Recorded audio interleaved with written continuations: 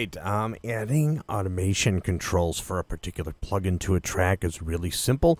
You can actually put them on the track itself, or you can keep them on separate tracks beneath the track or anywhere in your arrange view. So let's show how to do that. Here is the Pro EQ right here. And I'm going to drag this into the inserts here on our audio track. And there we go. It opens up really easy there. So now, if you want to get into automation mode, one of the best ways to get there is to click on this little icon here.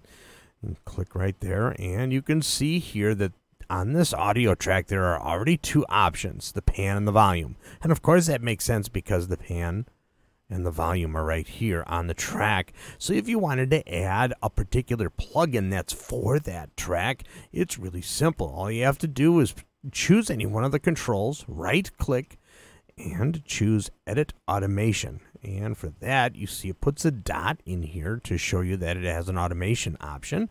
And it instantly puts it in the list here for the automation options for the track. And it puts it on top of the track. In order to change the view, in other words, edit a different automation point, all you have to do is drop this down and choose the pan. Now we can do the pan and we can choose the volume just like that. Now, some people like to actually have that separate on an individual track and not on top of the track.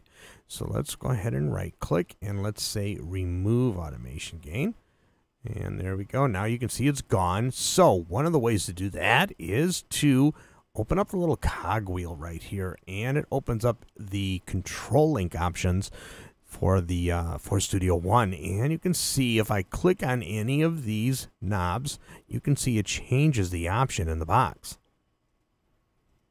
Okay, so now what we can do is if we want to have this on a separate track and not in this automation list, it's just as easy to go ahead and click on the control that you want and then grab the little hand here and drag it to a track underneath.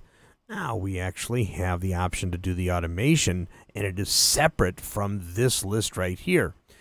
So now if you change your mind later and say, you know what, I really want this as part of the list actually. So we're going to go ahead and we're going to drag this right onto the track, and now you can see it has added it to the list here. This list can also be expanded for like temporary views by clicking on the little icon right here, and boom, there we go. Now we can see all of the automation options for this track available beneath it, and we can close it at any time for easy access. So I can either do it here, whoops, go here and then go here, or if I want to keep this in the regular view mode and expand it here, all I have to do is do that. And then of course I can just click my little dots, and I can actually put automation right in the track here.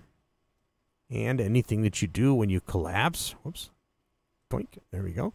And then go here back to automation, and then go here.